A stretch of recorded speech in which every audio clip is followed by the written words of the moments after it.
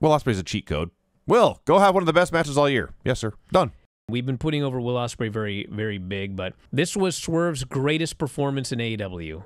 Whatever you thought about the rest of the show, maybe disappointed with this or that or heat or whatever, this main event was just absolutely, completely fantastic. It was a 5.5-hour show. That's way too long.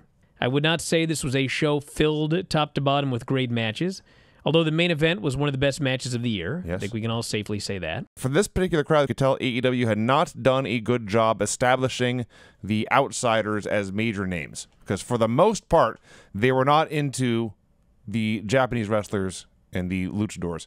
I love Hechicero, but he was not beating MJF. No. They did this match 10,000 times. MJF goes 10,000-0. Yes. Yeah. They continue the tease for Bill E. Gunn versus Okada. But the more of Okada that we see, the less surprised I am that we're going to get this match. He's in there doing basic American pro wrestling. Yes. He gives it about 30%, except when he needs to. This match was awesome. Absolutely awesome. Second best match on the show, though. Tony Storm versus Mina Shirakawa. The long-awaited conclusion to whatever the hell this is. This was not the conclusion. And they do the most dramatic hug ever. And then they do a three-way kiss. And, of course, the place went wild because the three of them kissed.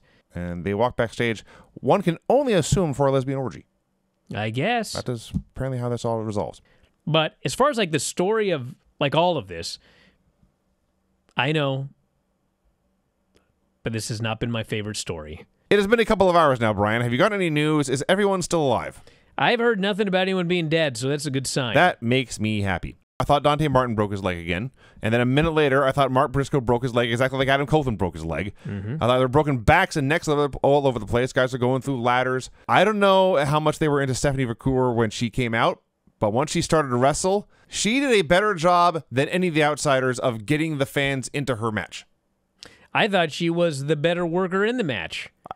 I agree. She did a really good job here. Great. Britt Baker, DMD, makes a return. For every second that she has been gone, I believe she's doing sit-ups. She is shredded. She is absolutely chiseled. Yes.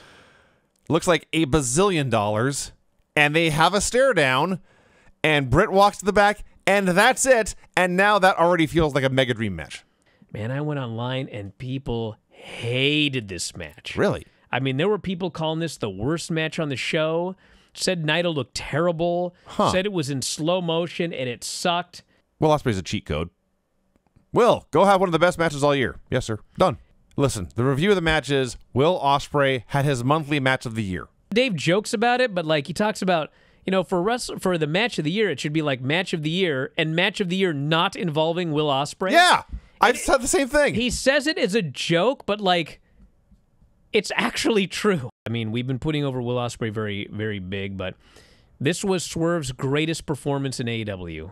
Whatever you thought about the rest of the show, maybe disappointed with this or that or heat or whatever, this main event was just absolutely, completely fantastic.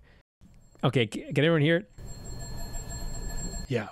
There's a mystery bell at Granny's house. She can't hear it. Take off your headphones for a second.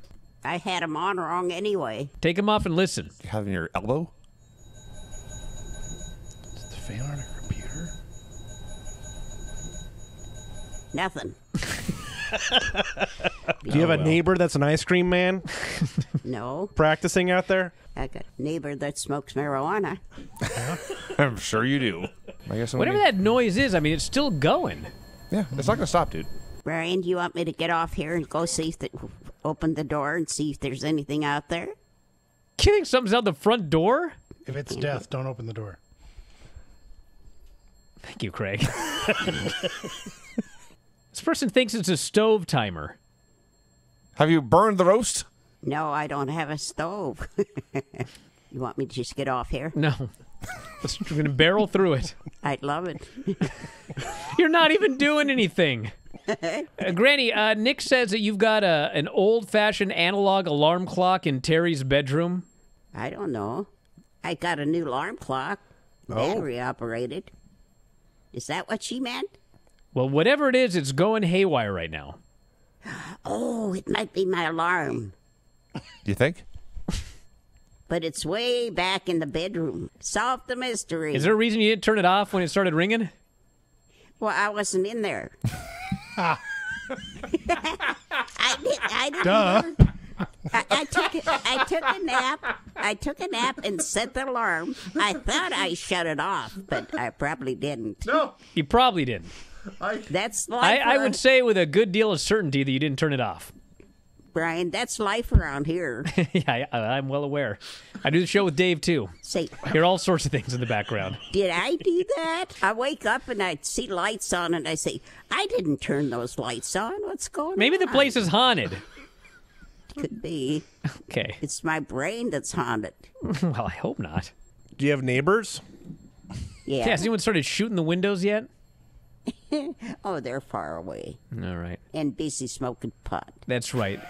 They're busy with that weed. You guys don't get this Okada thing. He's Shinsuke Nakamura when he came to America. He beat the fuck out of himself for years, and now he's making 7 figures, taking no bumps, breaking no sweats, and having the fucking time of his life, and I couldn't be happier for the guy. Tony Schiavone brings out his good friend Britt Baker. Jesus Christ, look at this woman. She is shredded. You know, she talks about the mini stroke that she had. That was in November, and it's currently July. And, you know, they, I'm sure, had to do all sorts of stuff to make sure that she was okay. But, I mean, basically, in terms of, like, living a normal life, I mean, she's been, like, good to go for a long time. And so, literally, she just, I guess, is sat at home and trained and watched her diet. He claimed that I couldn't bring myself to do the Tiger Driver. That's not what happened. This is total gaslighting here. He was so excited to do that Tiger Driver on Sunday. He hooked the guy, he looked right into the camera, and he goes, "Tiger Driver!" And he went for it and got countered. Not only is he doing this gimmick, but now he's, like, changed his voice. Is this fucker making fun of me about 15 years ago? I'll be pretty pissed off if that's the case. It does seem like a more excited version of Chris Jericho. He's doing a high-pitched Kermit version of himself. If the wrestling business right now was doing as well as the wrestling business was doing in the 90s, I would have a gold boat. Wildcard has new music, but the crowd immediately cracks the code and cheers. It is, in fact, Hangman Adam Page. Suddenly, it's a brand new Jeff Jarrett out there. Well, here he feels like a living legend. They believe that he wasn't as good as he once was, but once he could be as good as he ever was. But he wasn't. But goddamn, this was a great dramatic match. And I know if you're a hardcore AEW fan, you don't want to hear this. You hate it. You want to see Will Ospreay have a banger on every single show. But for AEW, for Will Ospreay, for Tony Khan, he should not be going 50-50 with Daniel Garcia. I know they've been building him up and saying he's the backbone of the company, but we've all been watching the show. He hasn't beat anybody of note in this build. The MJF turn, I mean, they got a bunch of baby faces now, so he doesn't need to be the top baby face. The only problem is, now we have what with Adam Cole? That feud's done. Yeah. So I don't know what Adam Cole's coming back for now. So that's why I thought the timing of this was odd. I think his contract is coming due soon as well. If he re-signs, then he's going to return, you know, probably around All Out, All In, and do whatever he's going to do. And if he does not re-sign, well, this was his swan song. Vic Joseph says, there are 4 calm competitors in the ring. The same is not going to be said for the contract signing. And I said, what? And I rewound it. I listened very closely. I turned my computer volume all the way up. There are 4 calm competitors in the ring. I said, no, that can't be right. I rewound it.